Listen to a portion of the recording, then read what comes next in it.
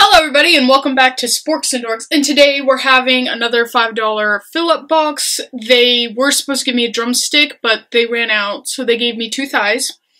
And they were like, do you want a wing? And my grandma was like, no, we want 2 thighs. And they were like, we got you. And we have a cookie, mashed potatoes, and we paid $1 more for macaroni and cheese. And if you want, it was $6.54. Where's my receipt? Yes, $6.54. Bam, I got it. I know my number. $6.54. That's how much all of this costs. You get a cookie, you get mashed potatoes, you get a biscuit, you get a drink, you get 2 pieces of chicken, and macaroni for $1. So it turns out to be $6.54. If you didn't get the macaroni, it'd be $5.54. So it wouldn't be $5.54. It'd be like $5.30 something? I don't know, something like that. Anyways, let me taste everything and then I'll tell you guys what we're gonna talk about today. Who doesn't love KFC mashed potatoes? I love them. If you don't love them, somehow you're almost as bad as people who don't eat bread. Macaroni's not bad. I just don't eat it often because it's never like hot. We're gonna save the cookie for last. That's if I want it. I'm not a big sweet person. This is high C, by the way. Okay. Let's get into it. Something I should say up front, when you watch my mukbangs, from a lot now, you know, I like to talk about informative things. And one of my favorite parts of history to talk about and places. Oh man. Hold on, you guys. I'm making a mess already. Did you hear that? I had to scrape it off. It's ancient Egypt. And,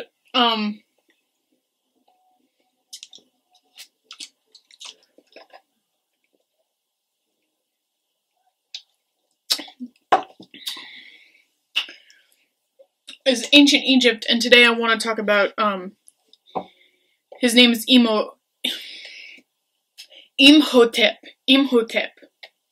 I hope I'm saying it right. I remember him because he, I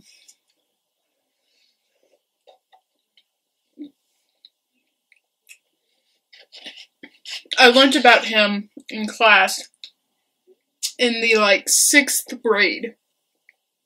And I've remembered who he is because, one, that day was like, and 2, my teacher who was teaching that class, hold on. Oh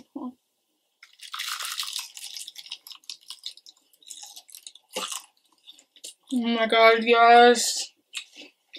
My teacher who was teaching that class, I really enjoyed how she taught. She was, I should say, cut from a different cloth. She wasn't like a lot of teachers who just sit there and babble. She wants to talk and get in depth, and she wanted to, really find something that each person in the classroom really would have enjoyed to learn about. But unfortunately, for her, most of the people in the classroom were dicks. Were horrible jerks. I'm gonna tell you a little bit about my teacher. It's from 6th grade. So, I don't even think, to be truthful, she's with us anymore. So, R.I.P. Miss Rosencrantz. Her name was Miss Rosencrantz. She was 92 years old when, I went when I was in 6th grade. She taught history And she asked everybody in class what their favorite part in history was. Now, in the 6th grade, I knew exactly what part of history I enjoyed learning about, and that was only because when I was younger, way younger, my parents let us watch, like, history things on the Discovery Channel and stuff like that. And my dad,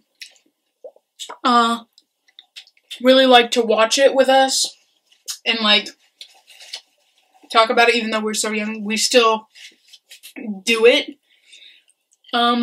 So she went around the room, and basically most everybody couldn't tell her part of history that they liked, except for me. She had asked me, and, you know, I told her up front, you know, I like anything about Egyptian, you know, history. I love everything about Egypt.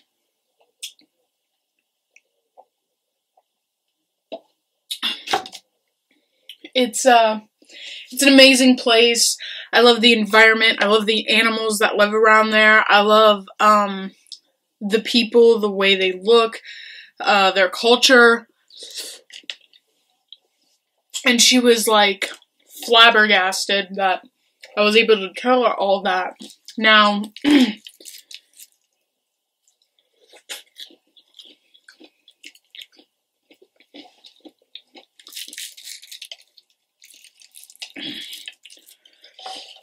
I'm basically telling you guys the first day that I learned about, my side. The reason why my side hurt isn't because of the food or anything. It's because, somebody at my school opened the door too fast and hit me in the side. So, if you see me, like, a little bit when I'm talking, it's because my side hurts. Okay. Anyway. Oh my. So, when I told her, she was like, that's good because we're going to hit on that.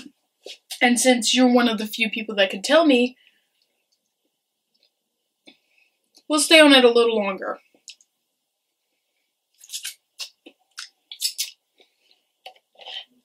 So, when we started to learn about history,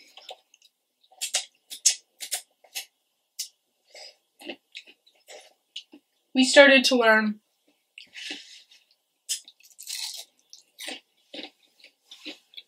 about the very first couple of, like, centuries, and at first I didn't know, like, what dynasty or century that I enjoyed in. Like, I just generalized it, was like all of it. But to be truthful, I don't love all of the history. So, she was teaching, and these kids were horrible to her. She's a 92-year-old woman, and she really enjoyed her job, no matter how rude the kids were, how loud they got. She really did enjoy teaching. Even though, like, to this day I don't want to be a teacher, I do give kudos to her because she was such a patient woman, an amazing woman. So when we had a project to do, this is where, like, I started to learn about Imhotep, is because we had a project to do on a part of history that we enjoyed, and,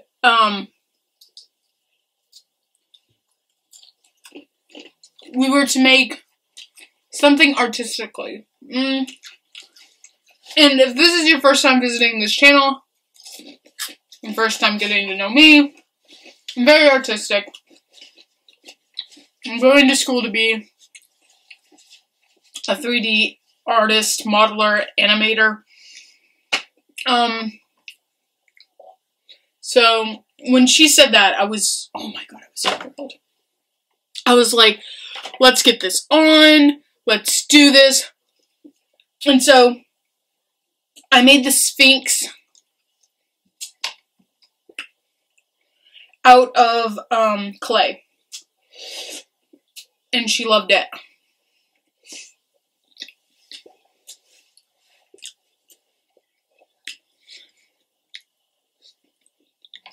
She enjoyed it. I enjoyed it. But then she was like, you know, I for sure thought you were going to do one of Imhotep's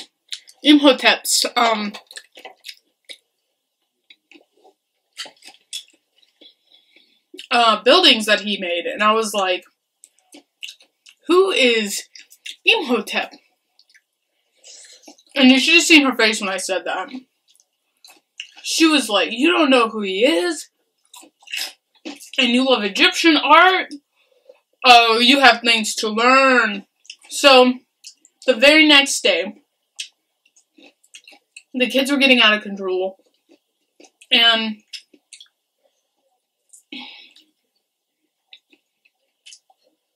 she was already mad because half the class didn't turn in their homework. And I was like,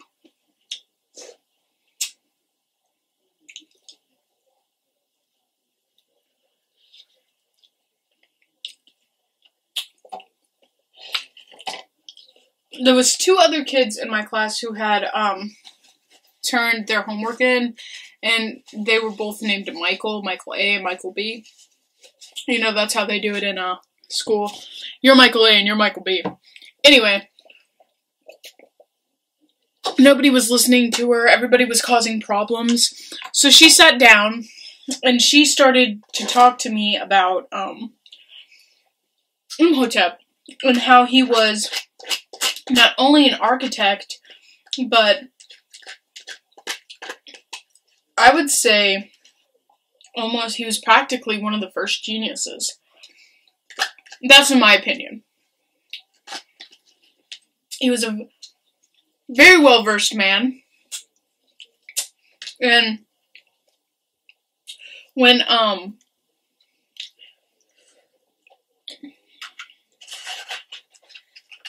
if you hear something in the background, that's my sister's Bob's Burgers. You know, I wanted to learn more, and I just, you know, the class wasn't going anywhere. She was getting frustrated that nobody really wanted to listen to her. So, I remember she kind of lost traction for a few months. I kept up with the studies, and, you know, I asked her some questions, and she was really, surprised that I was motivated to learn about it. I know I haven't talked about much of what I've learned about, but it's probably nice to talk about my old teachers. So, I was like, oh, hey, you know, I'm really interested in the next part of the history lesson, because we're going to hit Egypt soon, and I really want to, you know, learn as much as I can. And she let me borrow a couple of her books about Egypt. Now, she wasn't a scholar on just Egypt or anything like that. She just had a lot of history books because she was a history teacher. And, when I was reading about Imhotep, when I got the book about him, I really was, oh my god, listen, oh my god.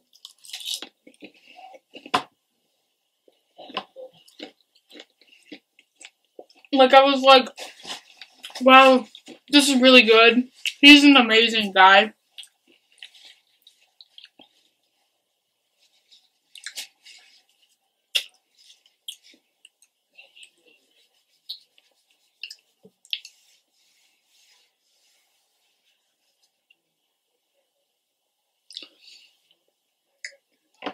Yeah, but what I learned about him was, oh well, it's a little bone, I'll eat it. that he was not only an architect,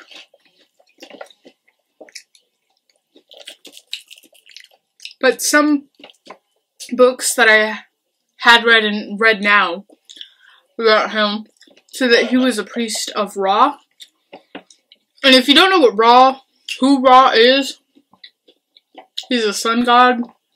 Kind of looks like a bird. He's got a bird head. He's a bird. Yeah. And, he wasn't, like,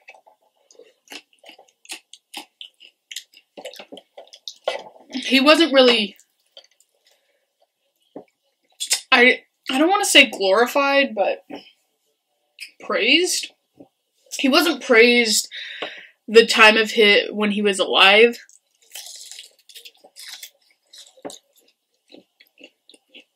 People pretty much appreciate it after they die, and that's pretty much what happened. It was, using a lot of napkins, but this is really greasy, but really good. Anyway,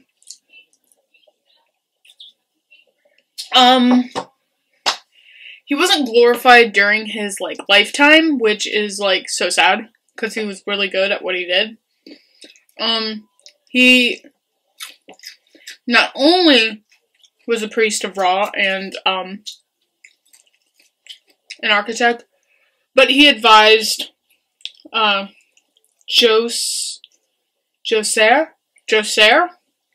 I think was the name of the pharaoh. I don't know how to say his name, but I do know how to spell it. It's Djoser. So, pronounce that how you may. Djoser. I know I'm, like, saying that wrong. Anyway, let's get on. So, not immediately after his death, but a couple years after his death, they started to be like, wow, he was actually a really good guy, really cool, he did a lot of stuff for us, he was good at what he did, too, and so,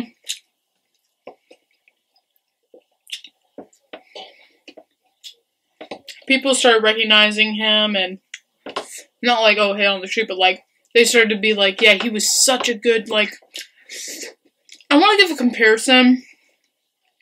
I can't think of one. I know, I'm terrible. I'm not the best at history, but I feel like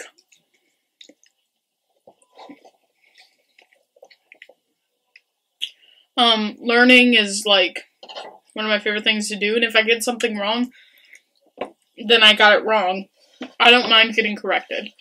Anyways, again, though, they were like, oh, I was such a good guy. Now, we should start talking about him in our writing. So, even 3,000 years after Imhotep's death, people were writing and talking about him in such a good manner.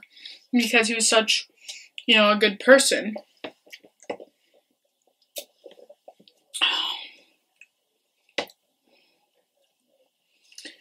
Ugh.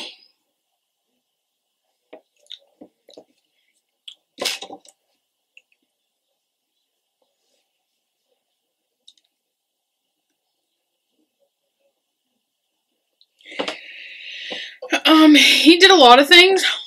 Let's go over some of the things he's known for. One of the huge things he's known for is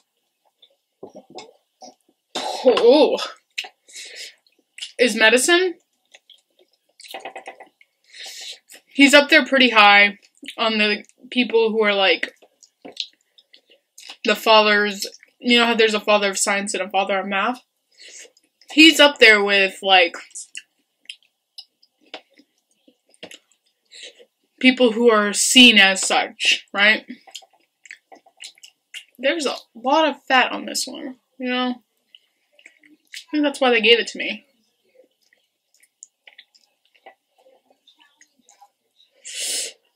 anyways, he was good at math. Well, obviously he's an architect, and he was really good. He was good at science.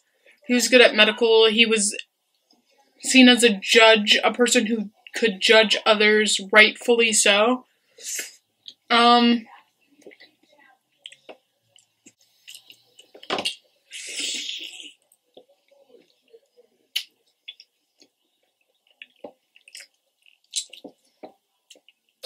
He, I know some of you are gonna be like, so what? But he wrote poetry. He was seen as a good poet.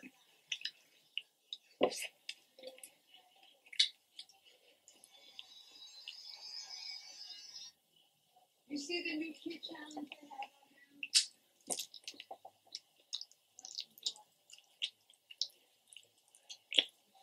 now?